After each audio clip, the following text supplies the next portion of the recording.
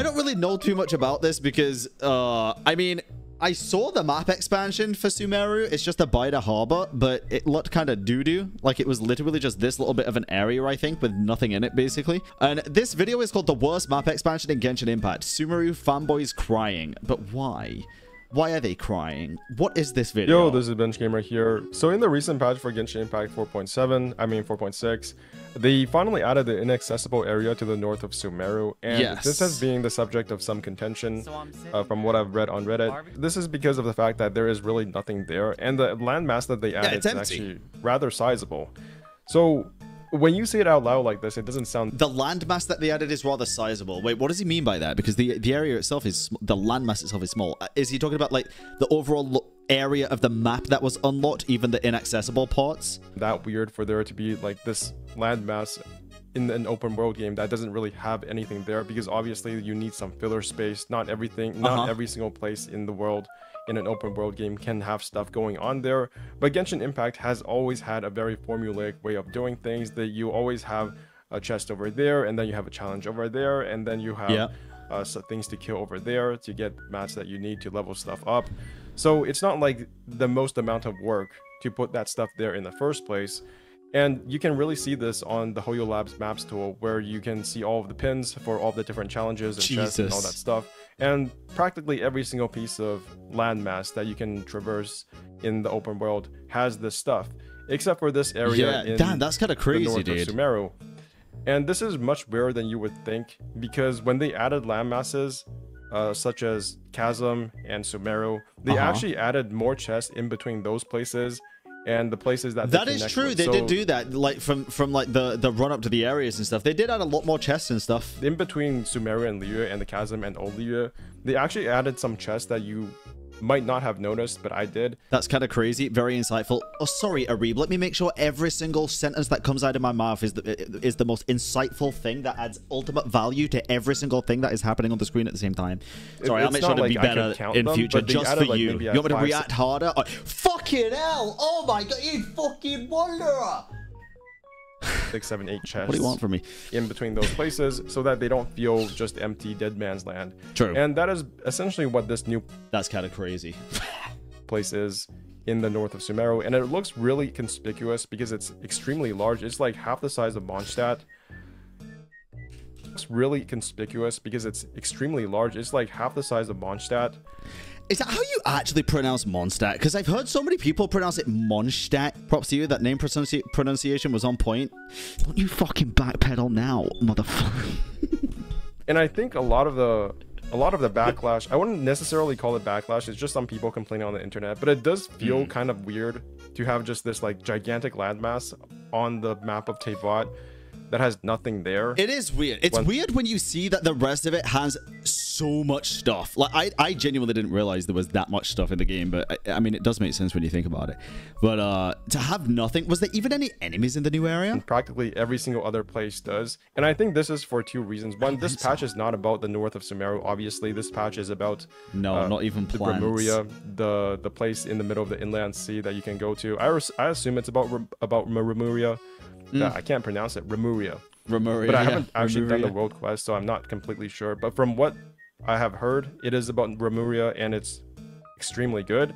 So it's not like they didn't add anything to this patch. It's not like this is the big... Dude, that's what I'm saying. Like, the little Sumeru expansion isn't all we got. It wasn't all we got. We got Remuria. Remuria was fucking great. But it still feels very weird for them to just add it with nothing there for Sumeru. It's just odd. It's just that when they added Remuria, they also added this northern place in Sumeru. And the problem is that when Sumeru initially came out in 3.0, we got all of the the entire forest part of the map in one patch. And every single patch after that was just desert, desert, desert, desert, desert. And a lot of people got burnt out on Genshin Impact's exploration during that time, because we just don't like seeing the same thing all the time, right? One desert patch is okay, 2 desert patches is kind of okay as well, but then 3 desert patches in a row, that's maybe a bit too much. Yeah, I didn't get burnt out, but I definitely got bored of the desert very quickly. People were suspecting that they were saving up another patch for Sumeru at some point, and that this would either be in the south of Sumeru or the north of Sumeru. And now that we have the north of Sumeru added, it doesn't seem like that's the case. In fact, it seems like it's the most like this is the place in all of the open world that has the least amount of content so far. And unlike the places in between Liyue and Sumeru, they don't seem to have added all that much there. There is one waypoint that you can go to called Beta Port, and there's some NPCs there that you can talk to. So it's not like there's absolutely nothing there. But then you go to the west of that, and then it's just literally nothing. There's nothing to pick. There's no mint to pick. There's no chest to pick up. There's nothing to kill. Yeah, there's maybe like I think there's maybe space. one chest on top of a mountain or something. But the entire desert area to the east of the desert that we had before this patch is just there's nothing there. And personally, I'm okay with that. I don't think every single place in Teyvat needs to have all of this usual stuff that we have.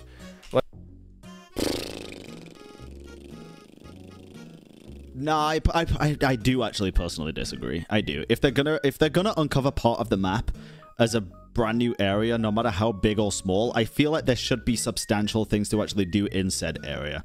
I don't think it's okay to just release like the final part of Sumeru or whatever and have like 2 chests and that's it. I think that's boring as fuck. I think it's lazy, and I think people are gonna be very disappointed because there's just nothing to do. Why would you ever go there? There needs to be something. Just give a couple of puzzles and some chests. It's really not that hard.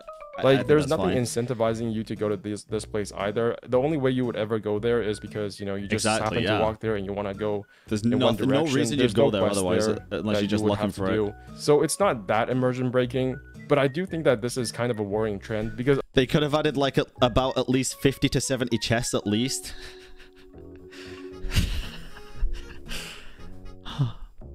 Then you have people like that. Yeah, they could have at least added 1,000 fucking enemies, 70,000 primos this pack. Along with this new filler area is a lot of optimization they have done to make the game size a lot smaller. I believe for PC it's now 20 gigabytes smaller, and for mobile it's maybe like 30 or 40 gigabytes smaller. Jesus. So the way they did this was to have more aggressive culling of objects in the distance. There are some comparisons that you can see on the internet if you just go search for them. And another thing that they did was that they actually simplified some of the existing land masses, right? So if you look at north of Vanarana, there used to be waterfalls there, and now there's not. There used to be 2 waterfalls in the mount of North Vanarana. Yeah, I'm looking at the comparison video right here, right now. Oh, God. And there used to be multiple waterfalls, actually. And now there's no waterfalls. There was... It looked so much prettier before. Wait, what happened? To reduce storage? It's a good thing for that, but it sucks if they're going to do this to, like, make areas look worse, to be honest. I don't know. Unless, is this just for mobile, or do they also do it on PC? Is this just for mobile? If it's just for mobile, that makes perfect sense. If they do this for PC too, that kind of fucking sucks. I don't know. PC too?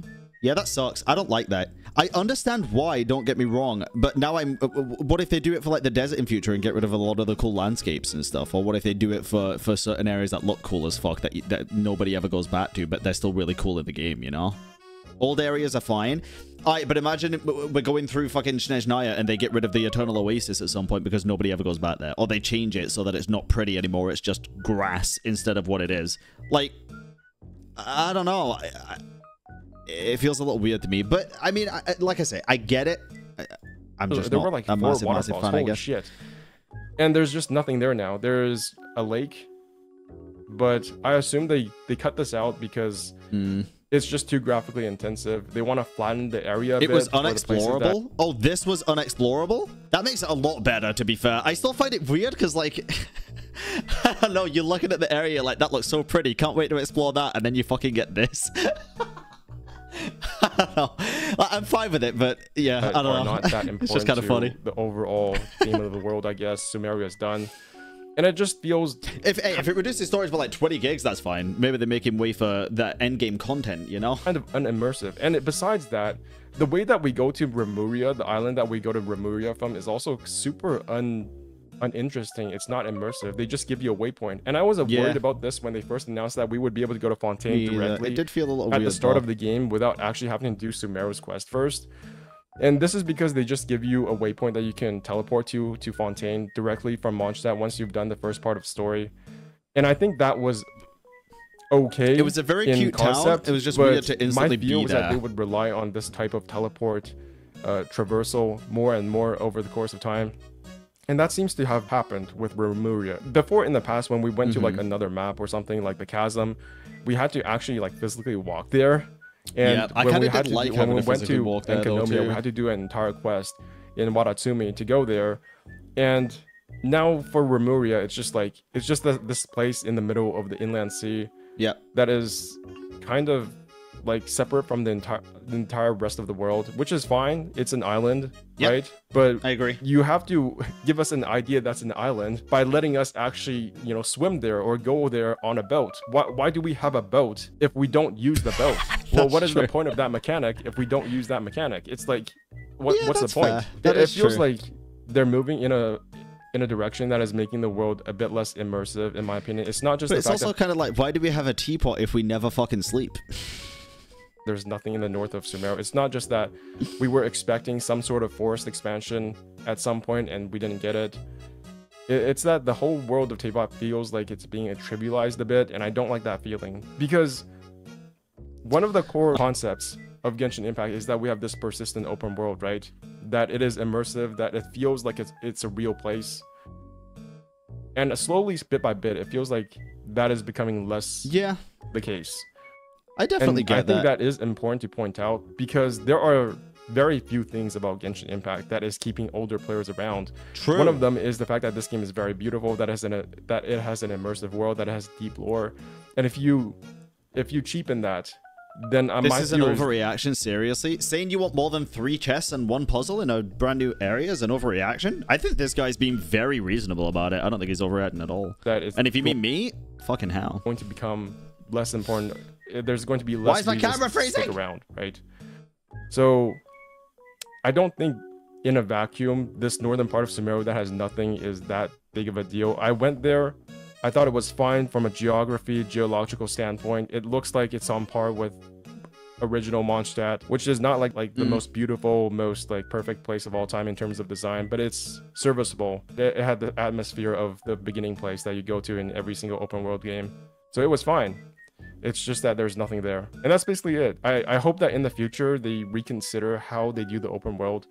And please stop using these new waypoints. I want to actually traverse the world. One of the reasons why I got burnt out in Genshin Impact in the first place is that I realized that when I was doing the open world traversal, I would literally just go to every single waypoint and get all of the waypoints so I could teleport to them without actually having to look at the world. And one of the things I realized as I started a new account was that it was actually fun to traverse the world because I didn't have all these overpowered units that could just reach every place instantaneously. I didn't have a wanderer to like teleport me up to the side of a cliff. I didn't have Yelan to just run around all over the place. And the fact that I couldn't do that all the time actually made me appreciate the world more. It made me look at the world more. And the fact that I couldn't just teleport to every single... I guess the one thing you could say though, in all fairness here, chat, to keep it 100% real, is if you don't want to just teleport into an unexplored zone, just don't. And that's a perfectly viable thing to do. Like, I don't think they should remove the teleports. I understand this guy's point, but just don't use it if you don't like it, right? New point.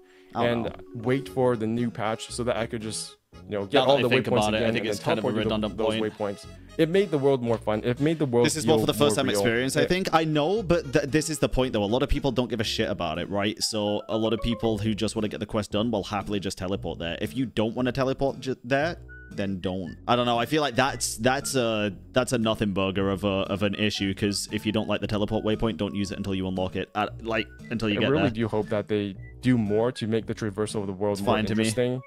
This was one of my complaints that I didn't really talk about, which is that traversal of Genshin Impact's world has become less interesting for the previous reasons I mentioned. The overpowered units that you eventually get if you do target those characters. It is literally the skip button discussion all over again. You're right. It is. Those characters. Add a skip button. No! People are going to skip, and let them. But I don't want to skip. Then don't hit the skip button. Oh. I just thought Wanderers looked cool. But eventually, I did get enough characters that I could trivialize the open world traversal, and now they've trivialized it even more with these teleport points. And now they have these areas, these dead areas that you're not really supposed to go to, even. So it makes the concept of walking in one direction and finding new things to do even less viable. And that is one of the attractions of the game. There are rumors that we're... Rumors. Yeah, rumors. Well, that's where you lose me, buddy. It's not leaks. Yeah, it's just rumors. Just rumors. True.